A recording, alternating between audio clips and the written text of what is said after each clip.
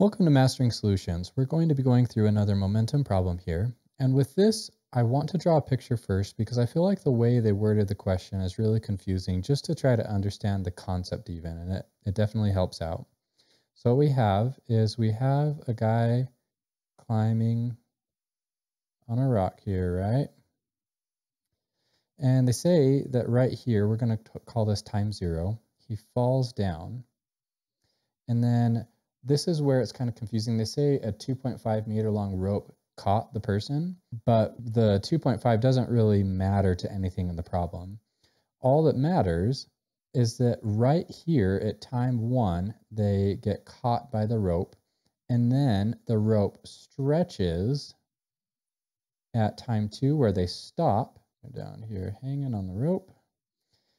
And they want to know that if the net force has to be kept below 11 kilonewtons, what is the minimum time for the mass to come to rest? So they want to know how long is it going to take for that rope to stretch to catch them. So now that we kind of understand what's going on, let's write the variables that they give us in the problem. So we know that the mass of the person is 80 kilograms.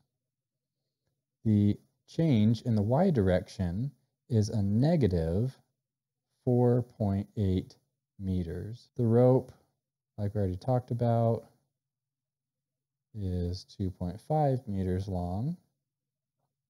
And then the force has to be less than 11 kilonewtons, which is the same as 11,000 newtons, or another way of writing it is 11 times 10 to the 3 Newton. And of course, they want to know what is the change in time from point 1 to point 2. So delta t question mark. If we write the formula for impulse, we have J is equal to the average force times the change in time, which is also equal to the change in momentum. We're going to be using these two right here together to solve this problem. So if we isolate t by dividing the average force on both sides of the equation, we have delta t is equal to the change in momentum divided by the average force.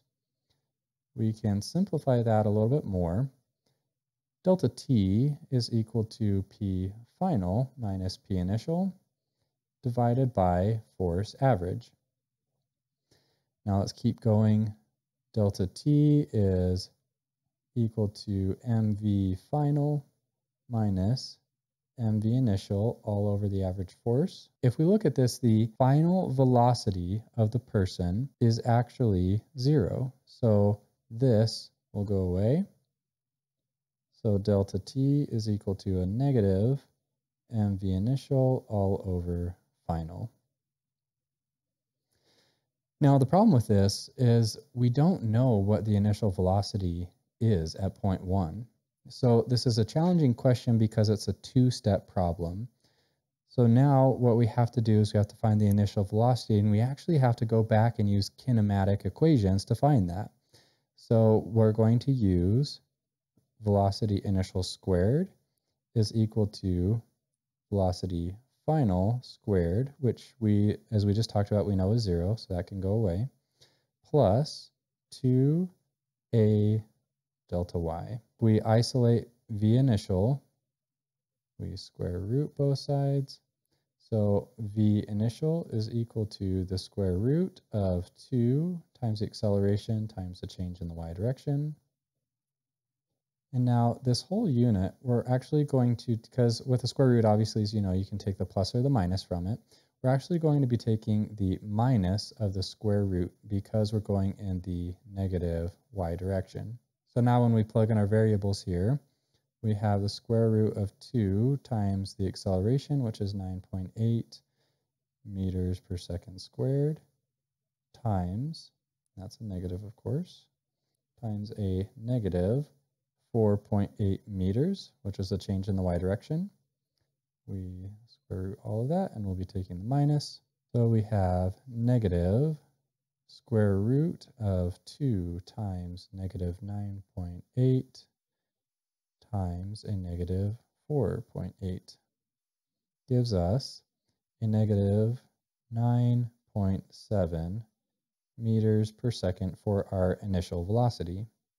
So now that we have the initial velocity, we can just plug in everything into our equation that we already solved for down here. So now the change in time is going to be equal to, as we discussed already, the negative mass, which is 80 kilograms, times a negative 9.7 meters per second. So now we're going to divide both of those by the average force, as we discussed, which is 11 times 10 to the third newtons. Negative 80 times a negative 9.7,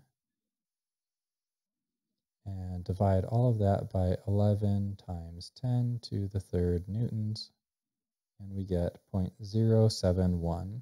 So now hold on before you click away, because I want to point out a potential problem here. I've gone through and triple checked this question, and this is the correct answer here, 0.071 seconds. However, in Mastering Physics, they say that the correct answer is 0.71 seconds.